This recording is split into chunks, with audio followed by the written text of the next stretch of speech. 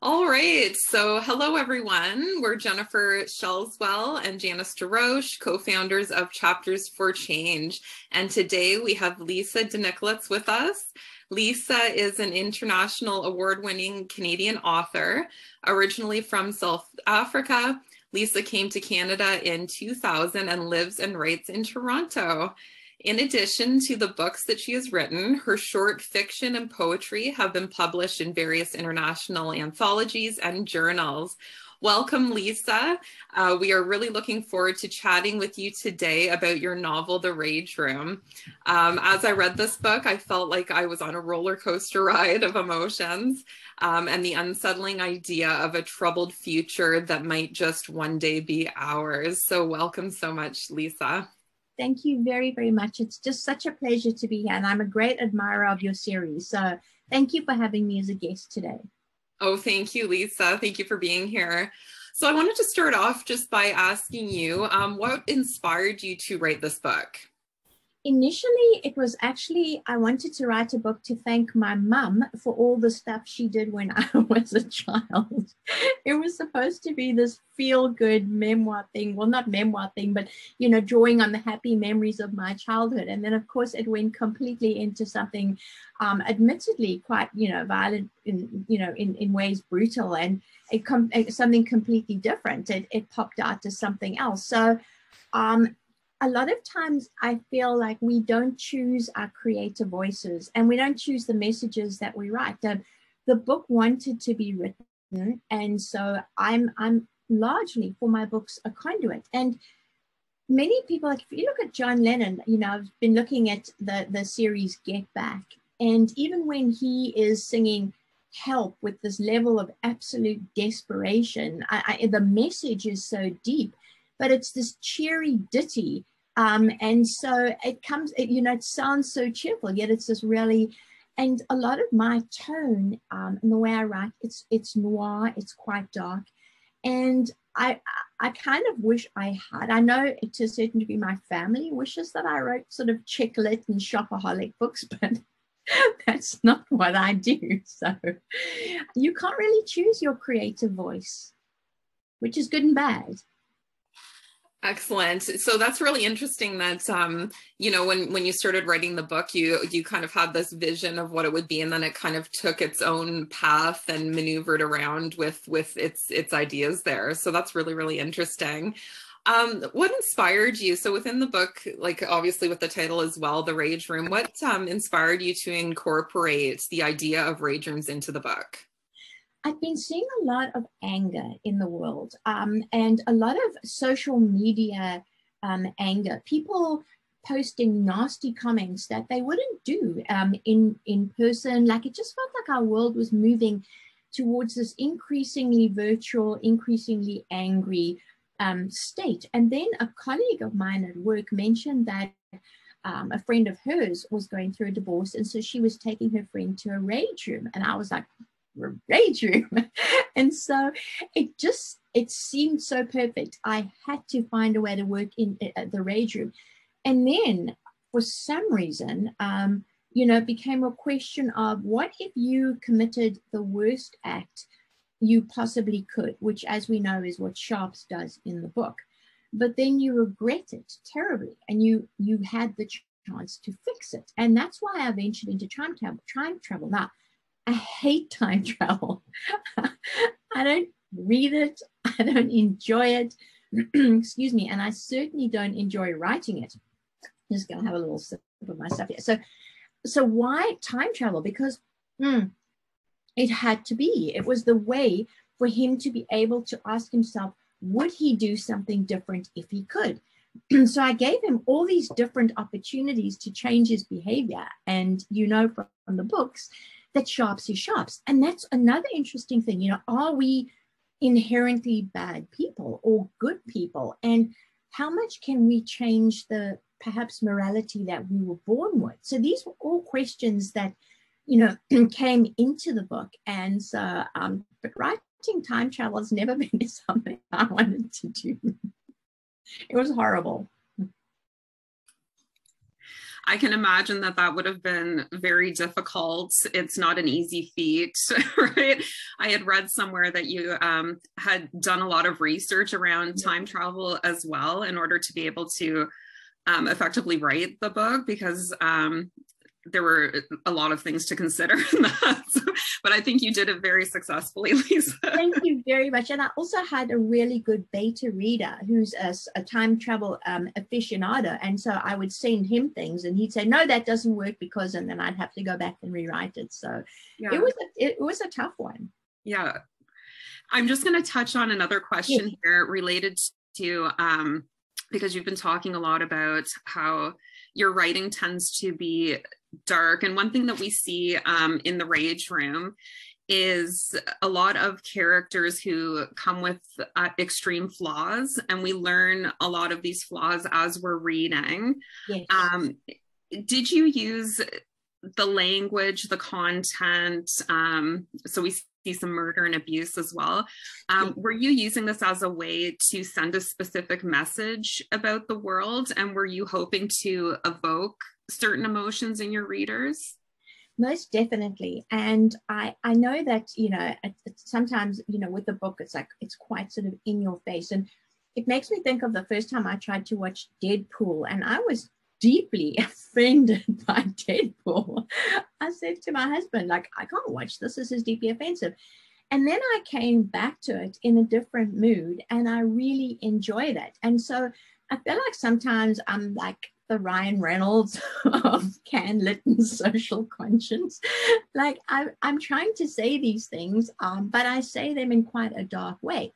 And yes, the characters are really very flawed. Some people find some of the characters quite funny, and some people find parts of the book quite funny. And I never try to write humor. I don't think one can. And particularly with regard to these things, I mean, it's not funny, the things that he does, but certain aspects of what happened in the book, there's sort of instances of light relief, but deeply flawed people. But the thing is, I feel like so many people in life are flawed. I feel like I'm not the person. People always say to me, you're such a sweet and happy person, and yet you write this dark stuff. Because honestly, I see the world in a dark way. I don't think there's a lot of good out there. I feel like we have to seek it out and actively work at it.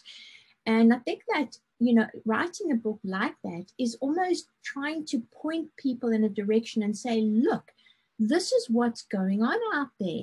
Let's try and stop that. Let's try not to be that way. So, it's a vehicle for a message, I think, I hope. Thanks, Lisa. So maybe now we could touch on because we advocate Chapters for Change to really get people to act and change. Yes. And one of the things I really love about your book is the fact that it touches on so many social justice issues and world issues. Yeah. And there are a lot of dark issues in the world right now. I think we've seen a lot of that come out of even COVID and a lot of actions that have been taken. And so if you could talk a little bit about some of those social justice issues that you decided to address in your book and why those specific issues were so important to you. I think the disconnect, the incongruency between our real selves and our social media selves is something that deeply disturbs me.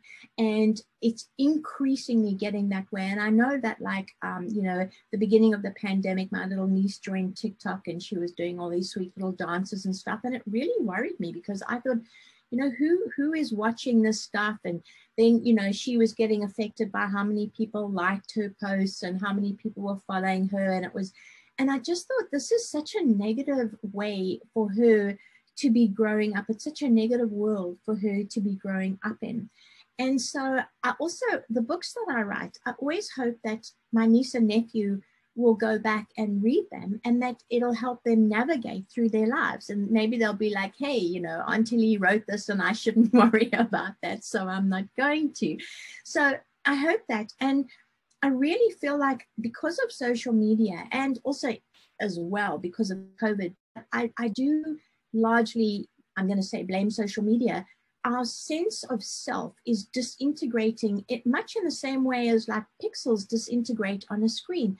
And even things like, religious holidays and traditions and things like this, I feel like we're losing our spirituality, and that makes me very sad. I have always tried very hard to be a spiritual person, and I was brought up Catholic and a fervent Catholic. I was a committed Catholic. But the things that the Catholic Church have done over the past few decades, and the things that they have not addressed or owned up to, have really eroded my faith. And that's why in the book, there is that episode that is centered around abuse and the church. And I deliberately almost parodied the way the church, Jesus becomes Chris Hemsworth in neon on a cross, because that's what religion and spirituality is turning into. And I mourn that. Like, we've got Christmas coming up, and Christmas always used to mean two things to me. It used to mean a spiritual season. And really, I don't care what day Jesus was born, or if Jesus was even Jesus. And I hope people won't even get upset by me saying that, because I don't think those specific matters. It's the celebration of the spiritual and the celebration of the family. And I feel like in the world we live in right now, those two things are being eroded. And that's why as well, the pivotal event in the Rage Room happened on Christmas Eve. And that was important to me too, because it used to be my favorite night of the year. We, as Hungarians, have Christmas on Christmas Eve with my nudge mama and my Hungarian grandmother. And it was the best night. We would stand there and they would play Stille Nacht in German, and she would ring a little bell, and it was a perfect moment. And now, where is that moment? And so that's why I wanted to say, well, what's the worst thing that could happen on Christmas Eve? And that's what Sharps did. He did the worst possible thing. Yeah, Christmas has always been really important to our family as well. And specifically Christmas Eve was a time where we would get together with the whole family as well to really celebrate. So I can see too where, it is finding like a balance between honoring different communities within society, but also holding on to culture that has been important and still celebrating that, so that we're able to, hold on to some things as well within our own, childhood memories, and building memories with our own children and that. And you had touched on, and I love that from the book as well, where it was obvious to me, but maybe some readers wouldn't have picked up on it too, where it was a comment on the abuses that have happened within the Catholic Church. We see a lot happening finally with more understanding and a want for learning to occur in order to work toward reconciliation with Indigenous communities, and holding the church and society responsible for what has happened. If you could talk just a little bit about the ways in which your book could be seen as a call to action. Well, I'm hoping as well that people will be more aware of the use of plastic, because, we are killing the world with plastic. And, I feel so powerless to do anything about it, because it's big corporation. And, even, for example, I'm a person who admittedly loves beauty and beauty products, but I've stopped buying them because the packaging that they come in is absolutely disgusting. Like, yeah, and children's toys as well. Like, you will open up toys and it's, you end up with this tiny little thing, and you 2 kilograms of plastic has been created. And, meanwhile, we're trying not to use, plastic bags to go to the grocery store, but it's so much bigger than that. And so, I really wanted people to be a world of what would be aware of what would happen if the world became plastic. And to me, that's not an unrealistic thing. We seem to be going, and we're getting so disconnected from nature. And yes, Janice, I really agree with you. Something that I do like about the world, because I don't just want to sound like I'm hitting the world, is the sort of diversity of spirituality where we are moving forward. Yes, Catholicism has let us down, but moving towards, learning religions and respecting other cultures. And I read, in fact, I wanted to recommend a book to you guys. It's by Caro's Golden Eagle of Banana Publications. And I think you would also like it because she writes it from the point of view of the mother. It's a collection of poetry, and the children have grown up, and she wrote these poems when they were young. So it has these indigenous recipes, which are so fantastic.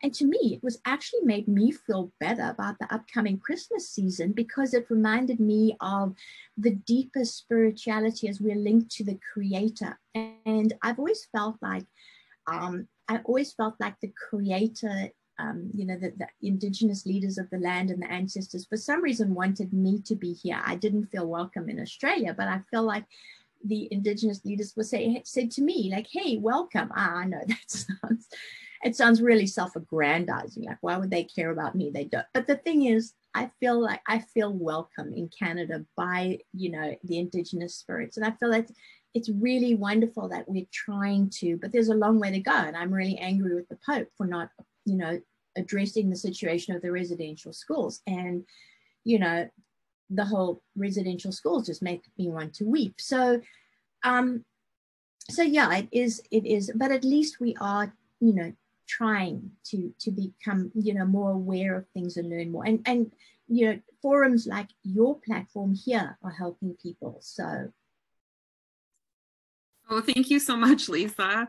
That's what the hope is. And Jen and I also feel, as Canadians and settlers to the land, it's our job to educate ourselves. Like, that's really where it started, was educating ourselves, reading as much as we could, and then trying to reach a wider audience, and hoping that through promoting books like yours that touch on social justice issues, that it will help in the education of all. And really, that is the key, right? In order to learn, to change, we need to first educate ourselves to move forward. And what do you hope from reading? I'm just going to hold up your book again. I know you have such a large one. I love it in the background there. But what are you hoping that readers will take away from the Rage Room?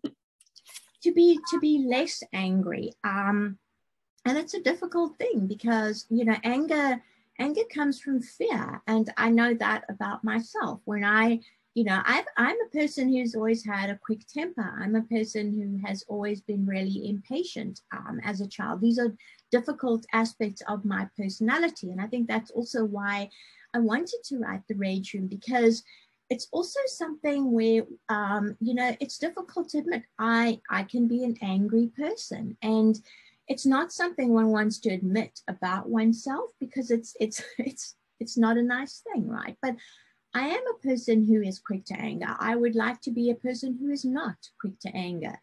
And so for me, personally, the main takeaway of the book is to try and be, less of an angry person. I think I was born an angry little person. And I think, I also couldn't sleep when I was a child. So I don't know, there's always things. There's one is born with baggage, right? You're born with your own baggage. It's got nothing to do with your parents or even your environment. You pop out into this world, your own little tormented self, and then have to try and deal with it along the way. And sometimes it's not as easy as others. And writing the books helps me, and I hope will help others. And that's why each book has touched on a different topic, because I hope that maybe this book may not reach out to a person, but another book might, with the topic that it covers.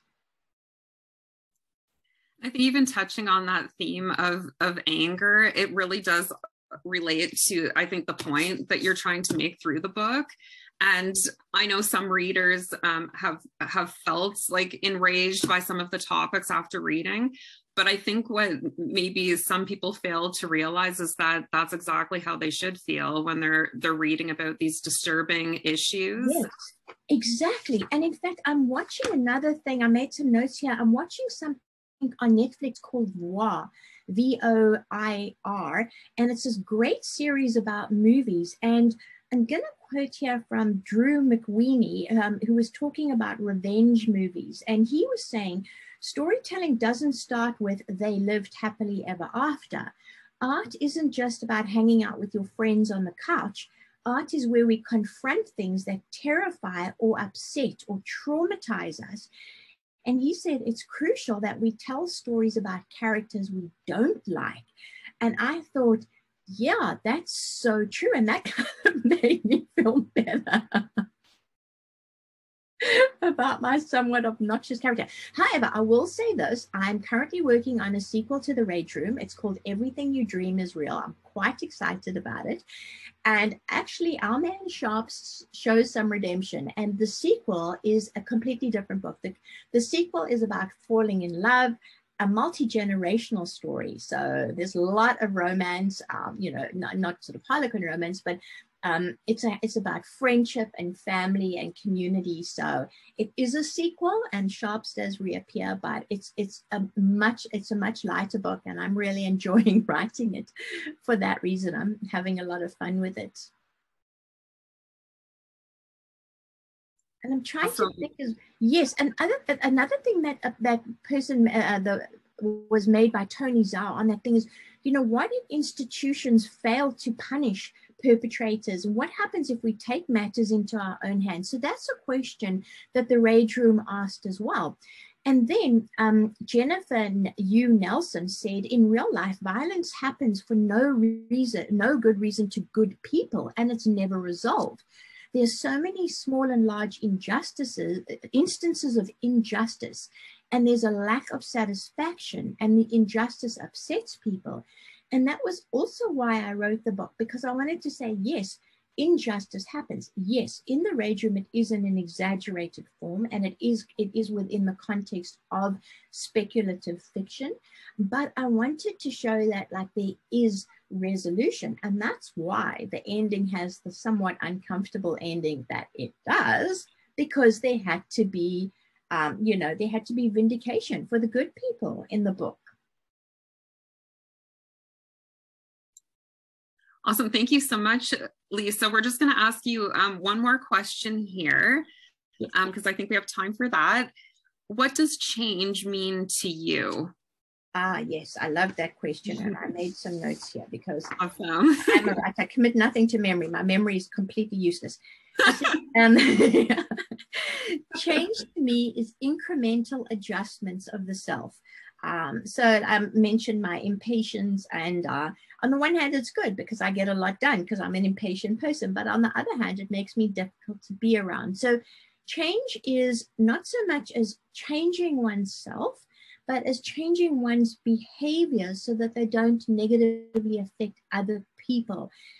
Change is acceptance of the self, and that is for me one of the hardest things. I struggle to accept myself. I work daily to try and accept myself, the prickly aspects of myself and the aspects that drive myself mad. So change to me is a very incremental and difficult thing. It's not a broad sweeping, often I'll say I'm going to wake up and, be like this. And of course, that's completely impossible. Thank you so much, Lisa. I think we can all relate to that. And we really, really appreciate you meeting with us today to talk about The Rage Room. And we are very excited to hear that there will be a sequel, and we'll be definitely checking that out as well. Thank you very, very much. And thank you for all your support, and a massive shout out to Jennifer for a lovely artwork on Rotten Peaches. It is still my favorite cover. I love it every time I see the characters, because that's one of my favorite books. And again, a book about obsessive love, and it just, I see those people on the cover and I get happy. So thank you very much for that awesome cover. It's totally my favorite. So thank you. Oh, thank you so much, Lisa. And I'll just do a quick little zoom in of the cover here for those that can see it on the screen. So yes, thank you so much. It's been a pleasure chatting with you today. Yeah, look forward to your upcoming sequel to The Rage Room. Thank you very much. Thank you very much for having me as a guest today. Thank you. And carry on with this marvelous initiative. Oh, thanks, Lisa. We will.